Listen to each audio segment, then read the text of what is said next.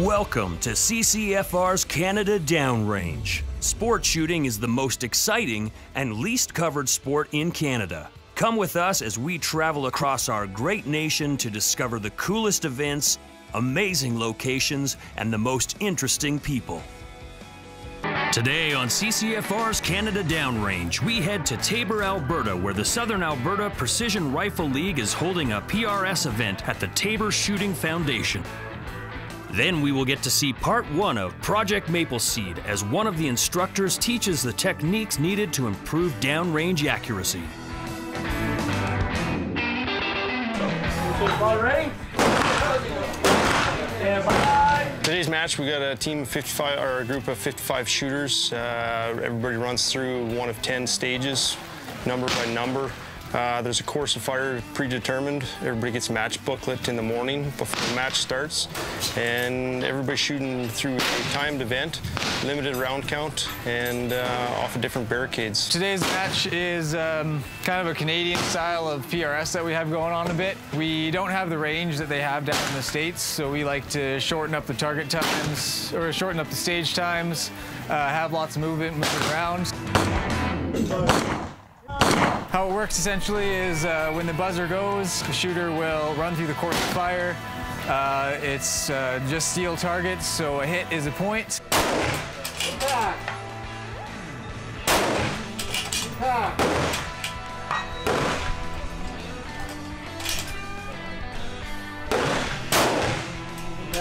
Any stage will have anywhere from 8 to 12 rounds and probably anywhere from 1 to 4 targets. 6, I hope I'm on. Yes. I heard that one good behind me too, and I almost thought. The general firearm being used today is a bolt-action rifle.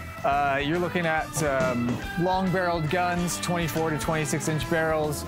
Almost all of them have a muzzle brake on there. They're shooting 6 mil or 6.5 mil caliber normally. Almost all the scopes are first focal plane, high magnification, 5 to 25, 6 to 24, etc. Stocks, a lot of chassis these days, Masterpiece arms, KRGs. To have all the high-end gear, yeah, it can definitely be pricey. You can easily have a $10,000 setup without breaking a sweat. But at the same time, you can be just as competitive with off-the-shelf Tikka CTR or Tikka TAC A1 and a decent scope like a Bushnell rather than a Schmidt & Bender or anything like that. We probably got, I don't know, probably 8 or 10 rifles on the line today, and a lot more of our rifles out there actually use our muzzle brakes, and that's the device on the end of the barrel that reduces the recoil, which is very important in PRS style shooting because you can't have your spotter tell you where you're hitting or missing, so you can see your hits and or misses.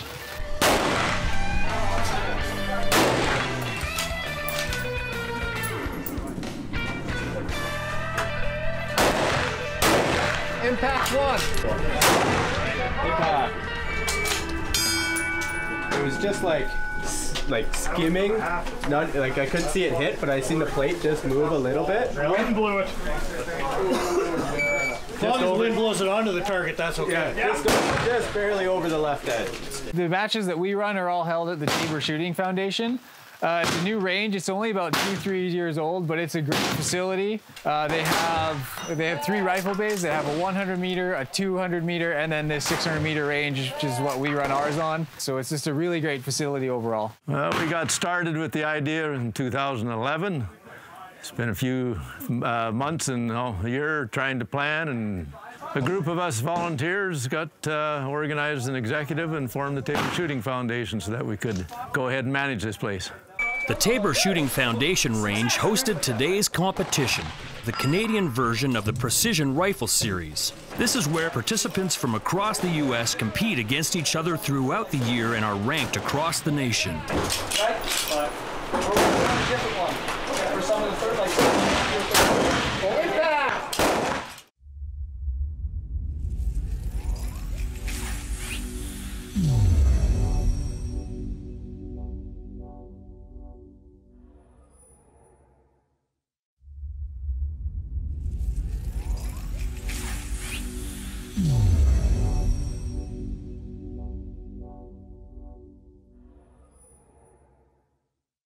buzzer, you drop into prone and shoot that plate with 4 rounds through the S, 4 rounds through the P, 4 rounds through the L. Your muzzle must be behind this board. Okay.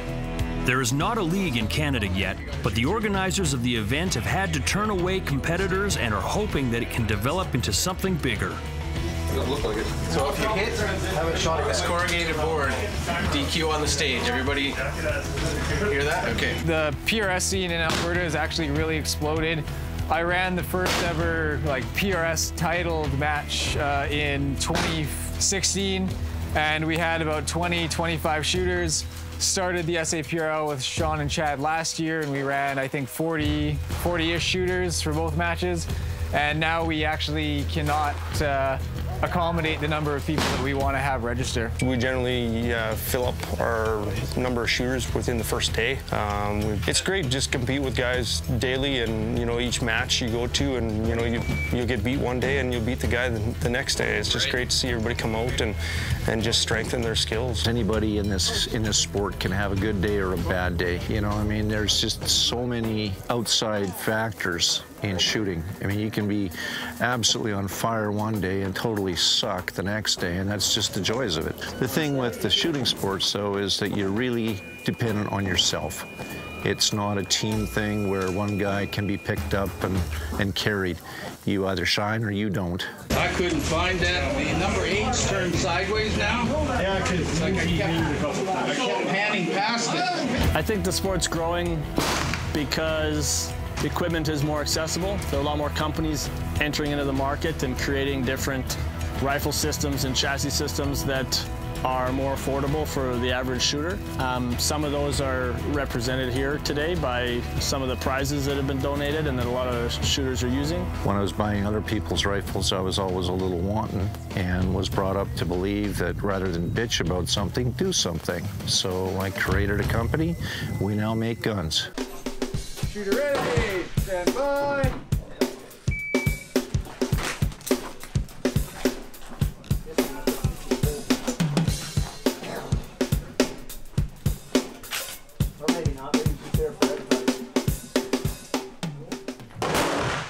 This is the kind of thing that becomes, a national league. This is the thing that becomes a branded series franchise, just like the PRS in the U.S. So there's sort of a ripple effect coming out of the U.S. into Canada, and I think this is just the tip of the iceberg and the beginning of something really big and really good, and it's exciting and positive for the shooting sports and our industry and economy. This sport is for anybody that wants to come out. We've had last year and today, the youngest shooter was 12 last year. He's 13 this year. I love handling the rifle. It's fun, like just watching the bullet hit the target, hearing the ting of the bullet hitting the steel. I was probably around 6 when I fired it. You understand the course of fire? Yeah. Okay, spotters up. Shooter ready. Stand by.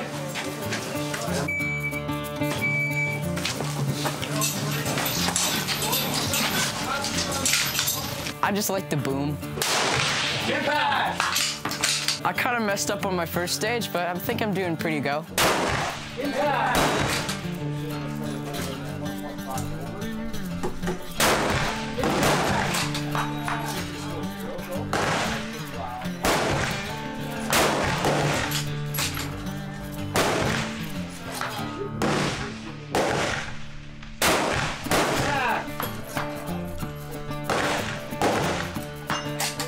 It's fun. You should get into the sport.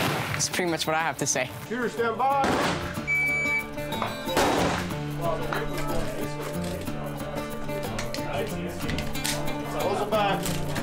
Based on the American model, the organizers of the SAPRL would like these competitions to become a national league, with events taking place year-round.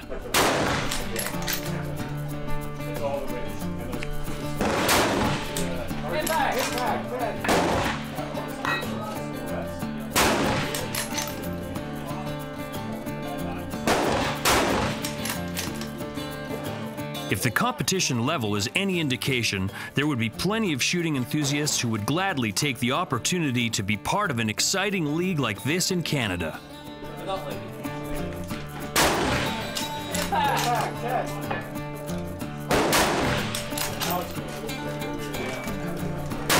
At the end of the competition, everyone left wanting more, and the SAPRL is working towards making that a reality in the very near future.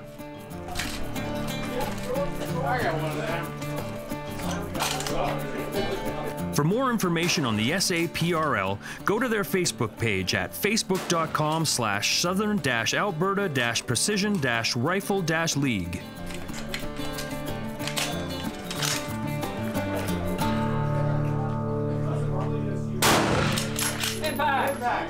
Remember, if you don't stand up for your own ability to own and use firearms, who will?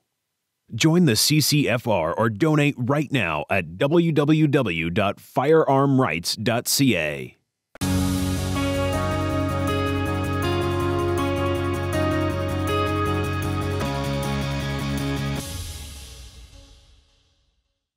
All right, quick tip for today, trigger lock versus cable. So personally, I never use a trigger lock when I have to use a secure locking device unless I have no other choice at all. And I always go with cables because cables are the best in my opinion, and I'll tell you why.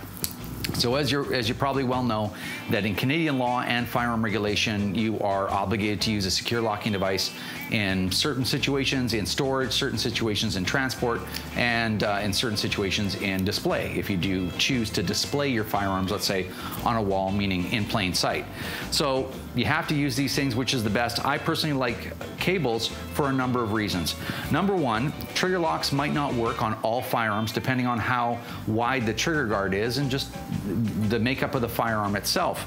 The other thing I don't like about trigger locks is if I put a trigger lock on, let's say, this handgun, what could I still do with it? Well, I could put a loaded magazine inside the gun. I can cycle the action. I can chamber around, all with the trigger lock on it. And I don't like that, personally.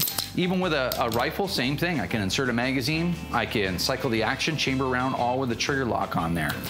Now with a cable, I can't do any of that stuff. I'm actually quite a fan of cables for handguns because if you just lock the action open like that, you run the cable right through the magazine well, through the grip, and you can't do any of those things that I just talked about. So for me, it's a really, it's the most secure that you can possibly lock your firearm out. Now, even with, let's say, a pump action shotgun, with a pump action, cable still works great. You take your action, throw that open, run the cable right through here, and again, you have a very positive and very safe lockout procedure for your firearm. The other thing is, if you put, let's say, in contrast, if you put a trigger lock on there, what can I still do with the gun? Well, I can run the pump forward, I can fully load the magazine, I can cycle the action, I can chamber around, all with the trigger lock on there. So, you know, are people running around with our firearms with trigger locks on them, unauthorized? Almost never, but you never know. So now, the best and final part about trigger locks versus cables is, what if I lose my keys?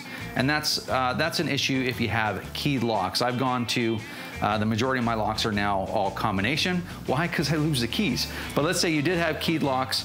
The worst case scenario for you with a cable is you cut the cable off and you're out $10. With a trigger lock, if it was a keyed lock, you're going to be drilling stuff and prying and probably damage your firearm and whatnot. So anyway, it's up to you, whichever you like better, but that's my opinion. Hopefully that was useful, and stay safe. In part 1 of Project Mapleseed, we tag along with Rick Cuttingback, today's instructor, as he goes through some of the detailed instruction the participants will use to increase their downrange accuracy. The reticle never stops moving. What you have to do is just pick the right time, anticipate when it's going to cross, and then you're doing that 1, 2, 3, right? You're pulling it straight, uninterrupted, straight back, and then it's going to break. It's not slapped, right? So it's somewhere in between there, you got to figure that out. All right, so the next point of instruction is the seated steady hold factors. Jordan, are you flexible? Yeah. You do yoga or Pilates or anything? No. Tai Chi? We'll find out. So Jordan's going to rotate so you guys can see. So first position, cross-legged position. The trigger side foot is on the outside. Okay, so they're scissored in. So he's trying to find a comfortable spot, comfortable, stable spot. Okay, you're just trying to build a stable position, then you'll align yourself to the target after. Any questions? No? All right, so we're going to go for the second row of targets. We're going to start with the left target.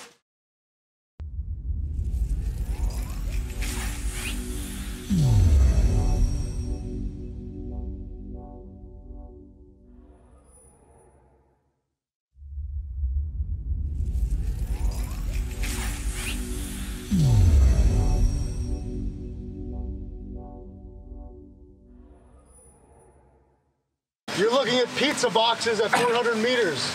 So if you're not hitting it, don't feel bad. We'll try to get you closer. Okay, so the other advice I want to give you was don't chase the center, keep the same point of aim so we can start getting the groups. Yeah. Now here's the first test of listening. Does everyone have their pen? Circle your group. And then later on, we'll get you to move. The Mission and District Rod and Gun Club in Mission, BC was the host for this Project Maple Seed training clinic. Yeah, just shooting for the same point of aim, just being a consistent group. All five. Okay? You guys are good. You guys are good shooters here in Mission. As he's looking through, what's important also is that the rifle goes up to the cheek, not the head. So if you're dipping your head down, then your rifle's not high enough, which usually means you need to loosen your sling so you can get that higher on your shoulder. Ideally, the stock should be at shoulder height or higher, right, depending on your skeletal structure. But what you want is a good vertical head, aiming sideways, using the body as support with a sling to kind of tension it up like a straitjacket, right? And that's your support. Theoretically, you can hold that all day with the exception of this arm, or you can just drop. So if you drop that arm, it should be able to hold up like that. It's hard. Yeah, that's the hard part. So you can try open-legged if that. The MDRGC's mission is to cultivate the conservation of all wildlife, to promote good sportsmanship, and to educate youth in the art of handling all sports equipment on the range and in the field. So the seated is very personal. You'll have to try all 4 different variations. Pick one that is the least uncomfortable for you. If you have joint issues, you can skip this. You can either go kneeling or we can grab a seat. We can bring a chair over. That's perfectly fine. Okay? Any questions on the cross-legged? The variant on this is cross-ankle, which look exactly like this, except his legs are splayed out forward and his ankles are crossed. That's it. Kind of more seated. You bring them in a little bit if you can. Yeah, something like that. Cross-ankle. Again, elbows on the knee somewhere if you can. Right? Is that more or less comfortable, Jordan? Oh, this is way less comfortable. Less comfortable? So that's probably not the position for him. But for some of you, that might be the one. Everything else is the same. Find good 2 flat spots on flat spots. Elbow under the rifle, flat hand, taut sling. Everything else is the same. Next one is open-legged. So open his legs. Right? Basically the way you do is you put your legs. Rick takes the time to give practical, real-life techniques that have been proven to dramatically improve the mechanics needed in the pursuit of shooting excellence. Your knees have to be in neutral position. They shouldn't be tensioned with muscle, right? You should be just resting on them. Okay, don't fake it, because your groups are gonna suck. Now we're gonna turn up the heat.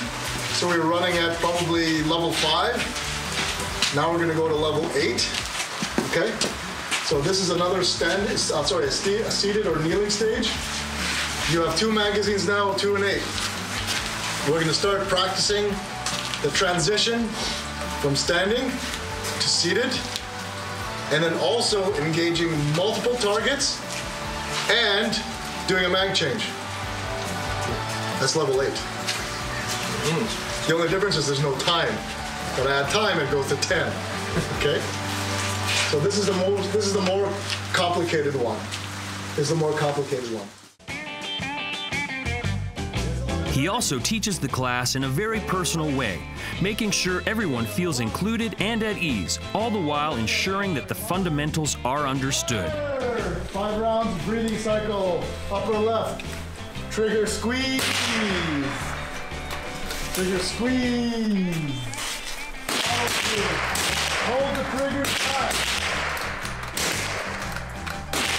Don't stop. Hold that trigger. Let's start over again. Let the breathe.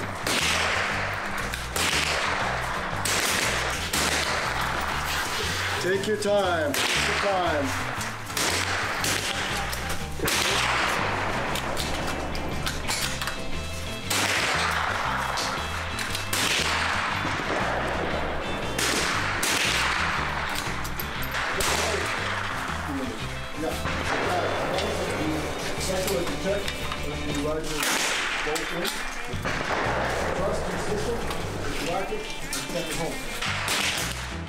Be sure to look for part 2 of Project Maple Seed in an upcoming episode of Canada Downrange, where we will see the improvements of actual participants throughout the course of this amazing event.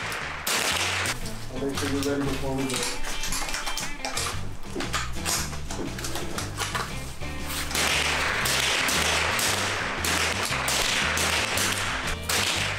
To learn more about Project Maple Seed, please visit mapleseedrifleman.com.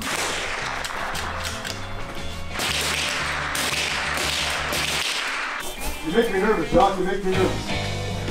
That was good. Perfect ceasefire control, guys. Thank you.